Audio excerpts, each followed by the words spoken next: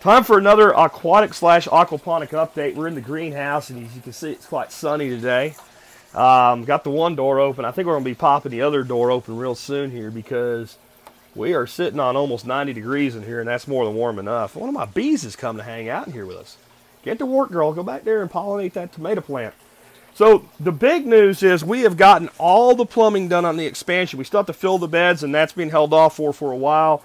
But I'll tell you about that in a second.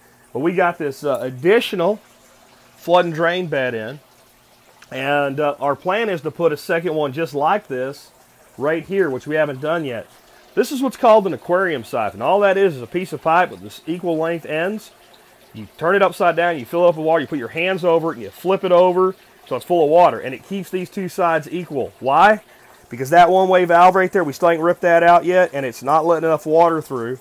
So until we get the time to actually remove that, because it's a bit of a pain in the ass to fix that, it might require a completely new bulkhead for the solid separator. We're not sure, so we didn't want to get into it until we had all this other stuff done. But once that's done, that'll go away, and that second bed can go in there. And I know what you're thinking, like, well, how are you going to reach way back there? Right now it's a challenge. I had to do it last night, and I just climbed up, stood up here, and reached back there. But we're going to be building basically a deck that allows you to stand up there and easily access all four of the flood and drain beds. And that's just the best way to do it in here. Remember, we're dealing with a unique situation. We can't have a deep sump like most people do because I'd need dynamite to get in the ground more than the 10 inches we're already in the ground there with these tanks. So that's why that's that way. The reason I've got the door closed and I'm bringing the temperatures up here, I'm trying to get the water temperature up. We have an ick infection, and that's why none of this new stuff that's been put in has actually got active water running through it yet. I've got a new product called the Python. Right there, you'll see it. Water vacuum. I'm going to be using it for my tanks in the house, and with this little gadget right here, I use it for vacuuming. I used it yesterday. I was very impressed with it. Basically, that end right there goes out to a garden hose, and you hook it up, and you turn it on, and with no priming or anything, this thing starts sucking. And it sucks up all the nastiness off the bottom. And I did about a 20% water change yesterday getting ready for this treatment. And that water is so clear. And it was pretty nasty after I did that. But it's cleared up immensely. And I've been treating these fish with salt. And I'm starting to see a reduction in ick on them already with salt and raising the water temperature.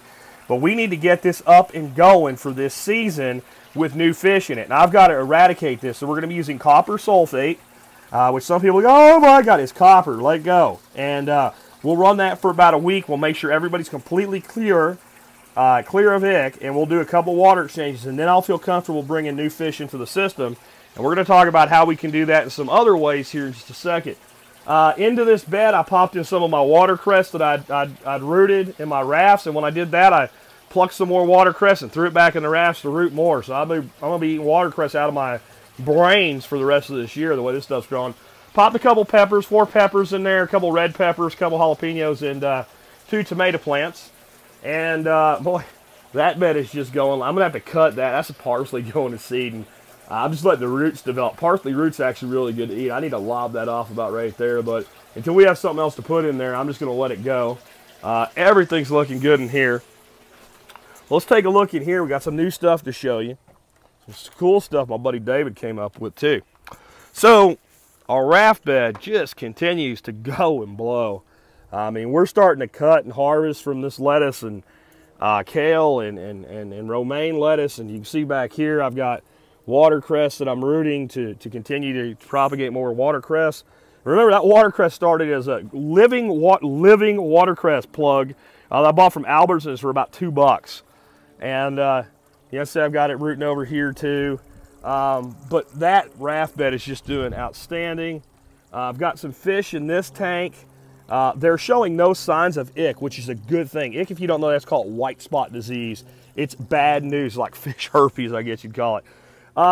This tank right here is going to be a deep wicking bed. That's what this is going to be. So this is going to be a wicking bed, dirt. So we said we were going to do 3 deep waters. We're going to do 4 deep waters, 2 on this end, 2 on the very far end. I'll tell you why in a second. But all the rest of these are going to be deep wicking beds, like this one is. Just basically dirt with water on the bottom, wicking water up so that you can grow anything in them. And we'll grow mostly vining crops and tall crops in the back and shorter crops in the front. And you see we got everything done, everything plumbed in yesterday. Took a day off from the podcast yesterday. Got them all plumbed in, all the stands set up, basically leveled on cinder blocks, keep them off the ground, keep them sinking in. Well, we're going to do these 2 deep water. And we're going to do that because, one, more water in the system is always a good thing, in my opinion. But the other reason is, if you look, what we did is we set and put a 2-inch valve in right there. Okay? And then this is 1.25 inch pipe here. We put an 1.25 inch on both of the lines here. Well, what's that let us do? That means if we come home with 100 bluegills we want to put in the big pond or in this system or an aquatic system, and they might have parasites or something wrong with them, and we don't want to contaminate our existing system, we go right over here, we shut that valve. Once we shut that 2-inch valve right there, it no longer drains back into the, it then isolates these 2 tanks from the system. But what if I only need one? Well, if I only need one, I can actually isolate one or the other or both of these tanks that way as well, because I can come here with this 1.25 valve and I can turn that valve, and then this tank is still tied into the system. Or I can turn the 1/4 valve on that one and this is still tied into the system, and that way they're still isolated out. However, if I wanted to isolate both of them, I can shut that valve right there. I can put fish in one, the other, or both, and we'll run a second pump in here, and these 2 will basically find level together. So this is now my isolation / hospital tank, and if we get this stuff up and running, it will be a much easier thing to deal with problems like we have right now. If I had it up and running right now, what I would do is I would net all those fish in there, I would drop them into here, and I would treat that system with no fish in it, since it's such a low population of fish right now.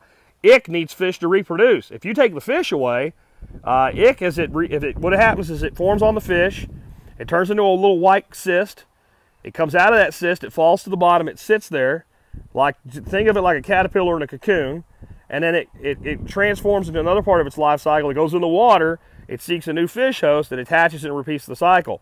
Well, when it wakes up, it's only got so long to find a fish. If it doesn't find a fish, it dies. So without the fish host, the ick goes away. So that gives us more treatment options, especially early in the year. And I can tell you how that happened. It happened because this winter we had 2 very harsh freeze episodes. We had the whole system shut down on us. The water got extremely cold. It stopped circulating. We lost the ability to keep water circulation in half the system. That's not going to happen to us again. We're going to put heat tape on all this pipe this year before the next winter comes.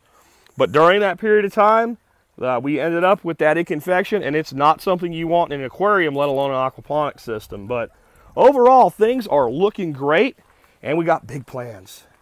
Big plans for the other system. Remember, this is the aquaponics system. Where we're going next is the aquatic system. So, as we go over here, we've got this garden bed system. It works okay. I just, you know, I'm really digging the aquaponics thing and the aquatics thing. Then we've got our aquatic system here, which will be actually growing and kind of turning it into an aquaponics system light, I guess. But what I'm going to do is I'm going to put, so those are 6-foot round tanks. They make those in an 8-foot. Those 8-foots hold 750 gallons apiece. I'm going to put 2 8-foot tanks somewhere in this area right here.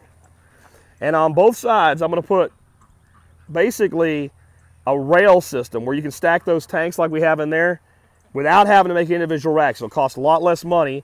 Basically, a 4x4 in the ground and a 4x4 in the ground, and then you sandwich 2x4s on each side of them with a lag bolt, and do them with cinder blocks into the ground since we can't really dig here.